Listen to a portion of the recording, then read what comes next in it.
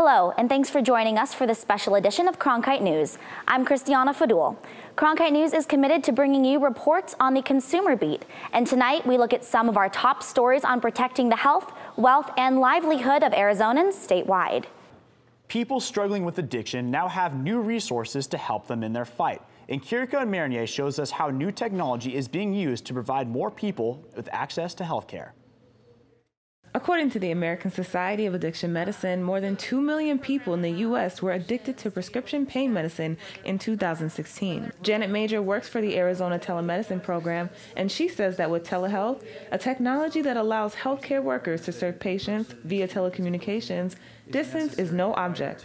We have people traveling several hours from the White Mountains or from other areas here in Arizona to do a 5-minute pre or post-surgery checkup, when we have technology that allows us to do the same thing at a distance without them having to put gas in the car. She says she hopes to see this technology not just in clinics, but in homes in the future. In Glendale and Kiriko Marinier, Cronkite News. Says that studies show some patients prefer telehealth because it is less intimidating. After last week's elections and monumental wins for the transgender community, a transgender congressional candidate held a panel here in the Valley. Reporter Emily Richardson tells us how the norms of politics are changing. We're in the middle of Transgender Awareness Week, and to celebrate it, local members of the LGBTQ community gathered to discuss and explore issues they face in society.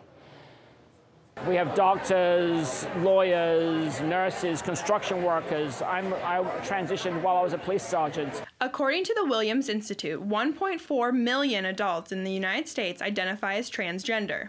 To help make the public more aware, Brianna Westbrook, a congressional candidate, and other members of the LGBTQ community came together to have a conversation about transgenders' rights. It creates social change. It is the conversation that brings progress. Stephanie Sherwood is a transgender woman who transitioned 4 years ago, but her first memory of struggling with her gender was in kindergarten. And there was a child who was painting an easel. And I thought, that looks fun, I want to do that. And so she took kind of a smock thing and put it over my clothes so I wouldn't get paint on me. And I freaked out because it looked like a dress to me. And I still vividly remember thinking, oh my God, people are going to see me in this, and no, I want to be a girl. Sherwood believes her coming out experience was easier than it is for most, but says it put her career in jeopardy. At the police department, there were, no one said anything to me, but there were people who had gone to the union and also to the chief and asked them to stop me from transitioning. Members of the LGBTQ community believe the social norms are changing, and soon being transgender will be accepted on a national scale. Because you have candidates like myself and other candidates across this country that are standing up for LGBT rights to bring the progress we need to create a better future. The public perception of transgender people has absolutely changed. Transgender Awareness Week leads up to Transgender Day of Remembrance on November 20th, honoring those who lost their lives to hate crimes. According to the Human Rights Campaign, so far this year, at least 25 transgender people have been violently killed. In the broadcast center, Emily Richardson, Cronkite News. The Equifax breach has affected millions of people, and scammers aren't stopping there. Reporter Mia Atkins found out how they're continuing to obtain personal information and what you can do to try and prevent it. Equifax is one of 3 major consumer credit reporting agencies. The company says people's names, credit card information, social security numbers, and other personal information has been accessed by the hackers this summer. They're just starting to notify people as to whether their information was compromised. Stephanie Netherwood is one of millions of people who have been affected by a data breach. She doesn't yet know if her information was again compromised by the latest breach of Equifax. Netherwood doesn't want to have to go through the process again. It took about 2 weeks of my life, and it was very stressful, very scary, and that was nothing compared to what this is. Netherwood and her husband Joe have taken the necessary precautions to keep themselves safe, but are concerned for those close to them. I'm really worried about my nieces and my nephews and young people, because they need to buy houses, they need to buy cars, they need to have credit cards. and this is going to follow them around for the rest of their lives. Tyler Allen, a local attorney, believes the scammers will take advantage of this latest breach to pose as credit agency employees to get more personal information. Hey, we're from Equifax, or we are from some type of credit monitoring system. Give us your information. We think you've been breached. We're here to help. There are places to get reliable information about how to handle issues like these. Michael Kokenauer, president and CEO of IT Synergy, hosts a webinar once a month. This month, he talked about Equifax. And we're talking about 143 million records. And so this is potentially hundreds of millions of dollars worth of data on the black market. Once that stuff starts to get sold, then it gets into the hands of a wider criminal community. Who knows what they might do with that? Netherwood is concerned that the people who are supposed to watch for your credit are the very ones who were hacked this time. They are the ones who were supposed to collect and keep it safe. And again, they just let it walk out the door. Equifax has announced they will waive all fees until November 21st for people who want to freeze their credit files. In addition, those we spoke to recommend you secure your information by checking your own credit report, keep an eye on your bank accounts for unusual activity, and don't give out any personal information over the phone or email. In the Broadcast Center, Mia Atkins, Cronkite News. Changes are coming to public transportation here in Phoenix. Changes that could help make it more user-friendly. Cronkite News reporter Tatum Hubble got some insight into the future. Transportation 2050 is a 35-year plan in the city of Phoenix to advance transportation in the future. It is funded by taxpayers, and improvements are already underway, including extending hours of use and making it easier for people with disabilities to ride. Currently under T2050, it was able to fund a new platform on the light rail line at 50th Street, and that's going to directly serve Ability 360. Jacoby said that their main goal is to get people where they need to go faster.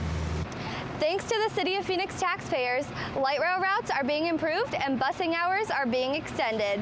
Two of our most ridden routes are going to be have expanded frequency in October, and that's Thomas and Camelback route. They're very, very well ridden routes.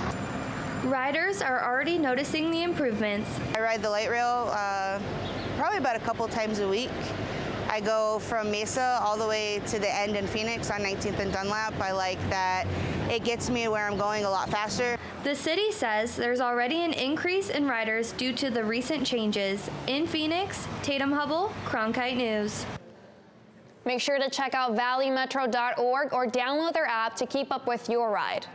The Las Vegas shooting is the deadliest mass shooting in modern U.S. history, and 6 of the 10 deadliest incidents happened in the past 10 years. Now, younger generations are sharing why they believe these occurrences have desensitized them.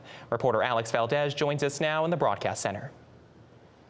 Since the Las Vegas shooting, there have been 4 more mass shooting incidents where 4 or more people are shot. According to the data from Gun Violence Archives, for millennials who grew up in the era of mass shootings, those we talked to say events of violence are just the new normal.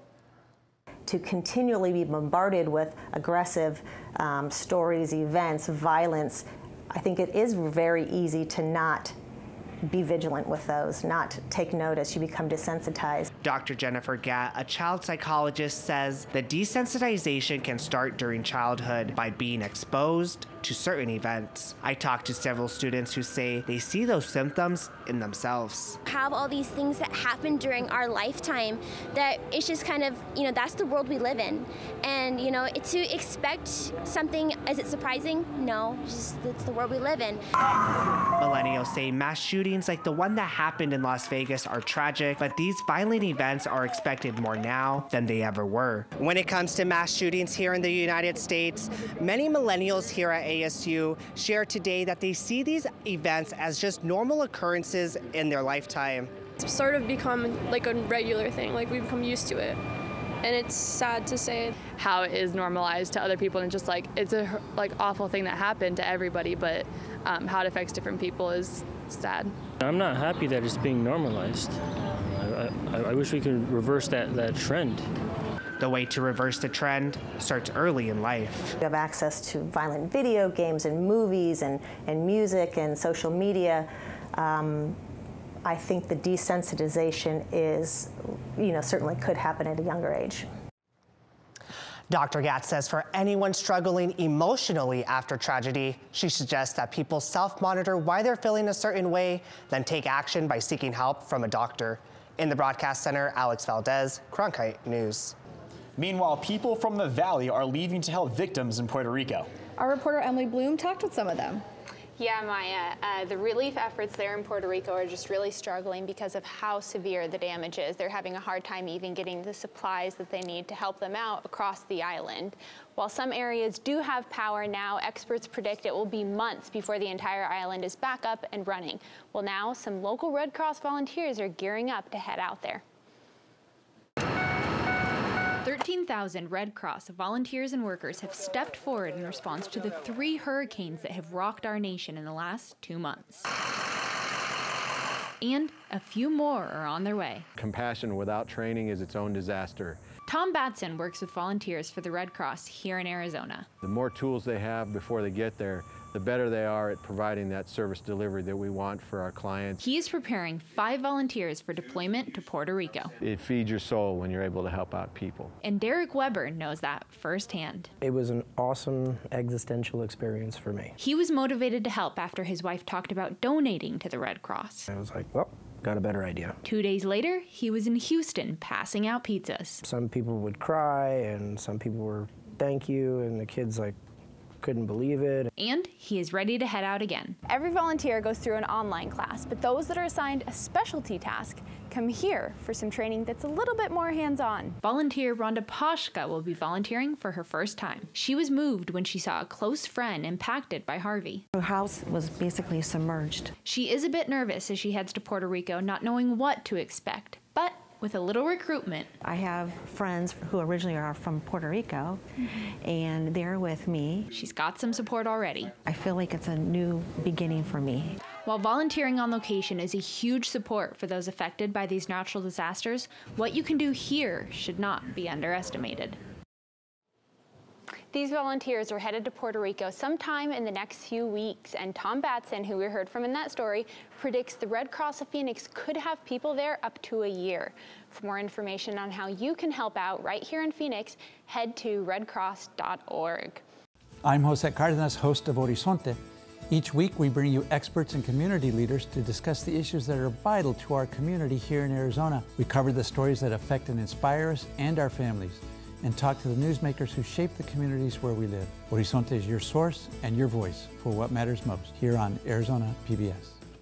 As parts of Texas and Florida work to get back to normal following devastating hurricanes, hospitals are in desperate need of blood donations. As Nikirika Marinier reports, 2 organizations here in the Valley teamed up to help out. The recent hurricanes in Texas and Florida affected the country's blood supply. Blood drives that were supposed to be scheduled in those states because of the hurricanes didn't happen. So American Red Cross lost their blood supplies that would have came from those blood drives. With Red Cross's supply at critical levels, Thank you. Volunteer and blood drive planner Christine Aguilar knew something had to be done. Scheduling a blood drive takes at least 3 months. For American Red Cross, they have to schedule their staff, so that's what takes a while. However, the Red Cross, in collaboration with the Phoenix Salvation Army, was able to schedule staff and find donors in only 1 week. Nancy Dila was a part of the collaboration efforts.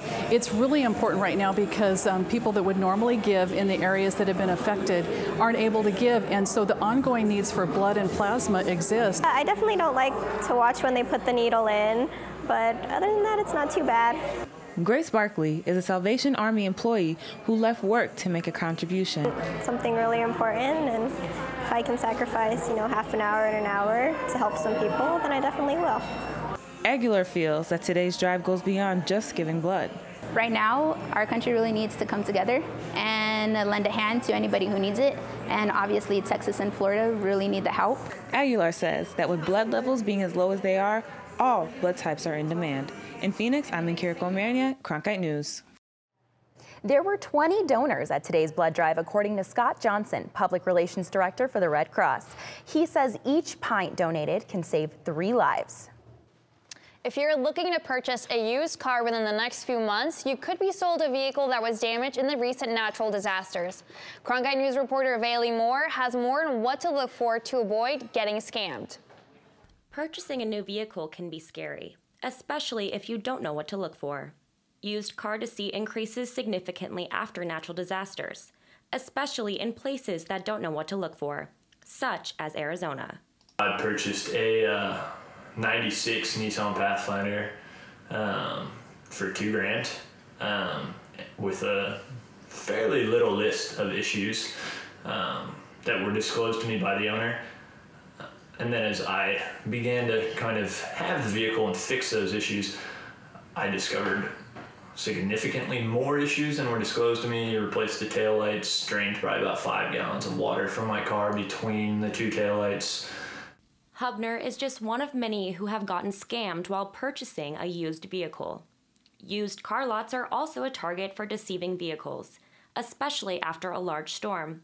Understanding there's hurricanes and car accidents on an everyday situation, we have a company, it's called Carfax, and what we do is we actually put the serial number in the computer, and it allows us to spit out all the items that happened to that car. Unfortunately, the dealership is a big target, so we use that Carfax. It's 100% bulletproof. At Wright Honda in Scottsdale, Fleet Director Gary Kravitz is aware that these next few months will bring a heavy influx of well-camouflaged vehicles that were flooded in the recent storms.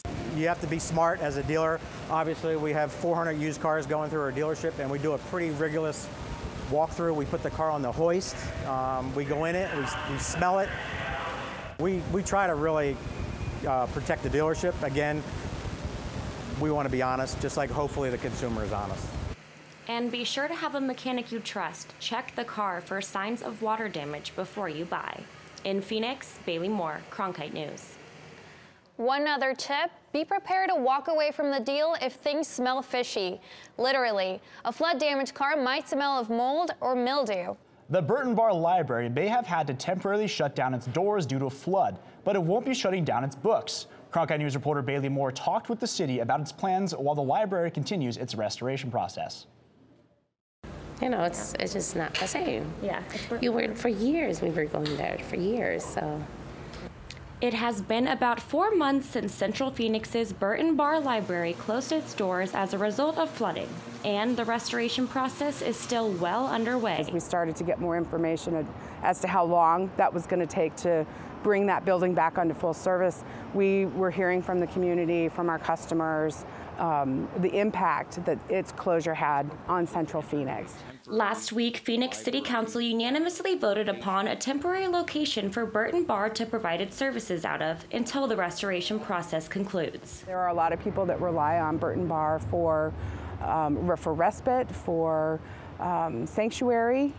People define that on their own as they come in. The temporary location will be at Phoenix's Park Central Mall and will offer many of the services that the community depends on, like the music class for children. And they offer so many classes, like, you know, Monday through Friday, which is amazing because we can go 3 times a week. They'll have the class 40 minutes and then they'll play for like another hour, so that gives them activity time. The library is passionate about being the library, Phoenix Public Library. We love what we do. We love our community. We love our customers.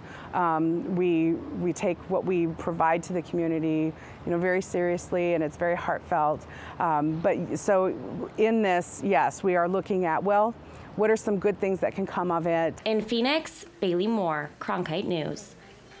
The Burton Bar Library is expected to reopen in June of 2018. Until then, you can visit its pop-up location at Park Central Mall. Books in Braille are not as popular as they used to be for the thousands of visually impaired residents here in Arizona. Now, many of the patrons are going digital. I went to a library in Phoenix that caters to this community to see the changes. Digital book players, flash drives, and DVDs line the shelves of this library. The Arizona State Braille and Talking Book Library serves 9,000 patrons, both the visually impaired and physically limited. So often, people think when they become blind, their life is over. And that's simply not the case. And the reading service just allows a person to continue an activity that was a part of their life before losing their eyesight. Run, commanded Mrs. Arable, taking... About 2,000 books, films, magazines come in each day. They then get sorted, and another 2,000 go out to residents across Arizona. The patrons range in age from 4 to 106, but library officials say many of the younger patrons are embracing new technology and don't receive the physical collections anymore. We have people that read 2 books a day. We have people that read 2 books a month. We have people that read none of our books and only get magazines and newspapers.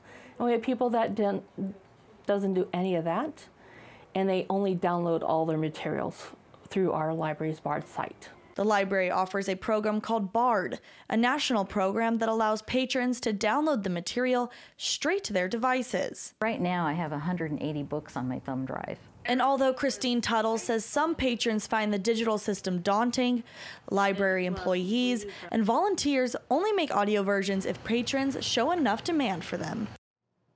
As part of the National Library Service, every state is equipped with a library for the visually impaired and physically limited. Christine Tuttle says it's available to anyone who can't read standard print, hold a book, or turn pages. From rotary to wall-mounted to even the old Mickey Mouse phone, you can find all of those relics to the past in a new place. Cronkite News reporter Nkirika Marinier went to a museum that displays the phone's humble beginnings. What was your favorite one? The hamburger phone. Why is that? Because I love hamburgers. Visitors walking through the Telephone Museum in Phoenix can pick their own favorite from the dozens of phones of the past century. Put a quarter in, you get a ball. Joe Hersey spent decades working in the telephone industry and is a part of the Telephone Pioneers, a nonprofit organization that has similar telephone museums in places like Denver, Albuquerque, and right here in Arizona. But last year, the future of these museums was unsure when their sponsor CenturyLink decided to cut the cord. In the business sense, we are not a profit maker. We do not make money. CenturyLink provided a space for telephone museums to display the phones, but without the support, a few of the museums had to close. I didn't want to throw it all in a dumpster, because that's where this whole thing was headed if we didn't find a home for it. Hersey and his team moved to the Pioneer Living History Museum in Phoenix, where they regularly host class tours. The majority of them that come in are very excited. There's a lot of hands-on displays that we use, so the kids are they seem interested in it. I like that you could see how phones have changed over time. It was nice to see how they worked and not just like, here's the phone, move on. While the kids say it's a cool place, Hersey says there's a lot more to it than that.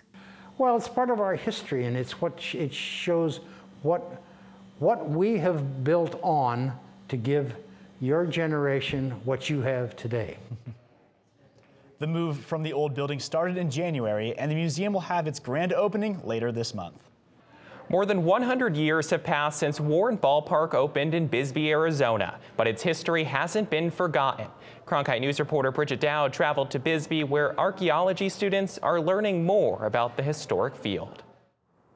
Warren Ballpark opened in 1909 and is the longest continuously running ballpark in America.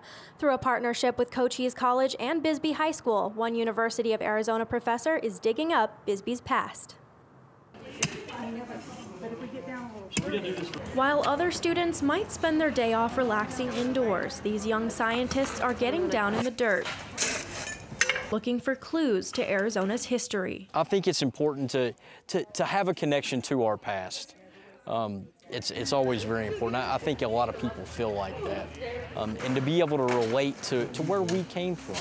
You know, who were our forefathers and what did they do, and how did we get to where we are today? Robert Schoen, an associate professor of anthropology at the University of Arizona, says even though many famous ball players took to the field in Bisbee, he and his students are focused on the people who filled the stands here more than 100 years ago. We're digging underneath where stands used to be, or right now we have trenches lined up just outside the grandstand to see if we can find anything that fans dropped during their experience and what that might say about them. He and his team have already found several artifacts like a 1930s bus token and this old can top. Schoen says while the dig and its potential findings are interesting, more importantly, it's an opportunity for students to get hands-on experience like Bisbee High School sophomore Cecilia Garcia. I found a bone, but it wasn't a human bone, of course. But it was I think like a pig's bone or something, like someone was eating it or something like that. But it was pretty big, and we found like an Orange Crush bottle, and we could identify it. My grandfather said that he remembered that. Schoen says the dig has enough funding to continue through the spring semester. Schoen says through the artifacts they can learn more about the local economy back then, as well as where products sold at the old concessions were manufactured. Bridget Dowd, Cronkite News. Halloween is tomorrow, but some Valley kids would have missed the chance to dress up and go trick-or-treating if it weren't for a local nonprofit. Our Sierra Delgado was there as the kids were given Halloween costumes so they can celebrate the spooky holiday. For struggling families, buying Halloween costumes can be an extravagance. But thanks to Together We Grow Phoenix, the Hernandez family is ready for fun. We are going to trunk or treat. The nonprofit program put on an event to hand out free costumes that were donated. And so we just want to make their day a little bit brighter and their Halloween a little bit nicer. During the event, the kids painted pumpkins and picked up goodie bags. They also wrote thank you notes to the donors who made it all possible. Thanks to donations from volunteers, 60 kids are going to come away with costumes for Halloween this year. She got My Little Pony, and then my older one got Groot from Galaxy the Guardians. And then my other one has Spider-Man, and my nieces got the Disney princesses. Hernandez says she's thankful for the costumes and the activities that brought the community together. In Phoenix, Sierra Delgado, Cronkite News. Next month, Together We Grow will be partnering with 25 ASU student volunteers to provide brunch and dinner boxes to families in need ahead of Thanksgiving. Anyone is welcome to donate. Thanks for joining us for this special edition of Cronkite News. For more multimedia coverage, go to cronkitenews.azpbs.org and click on the Consumer tab.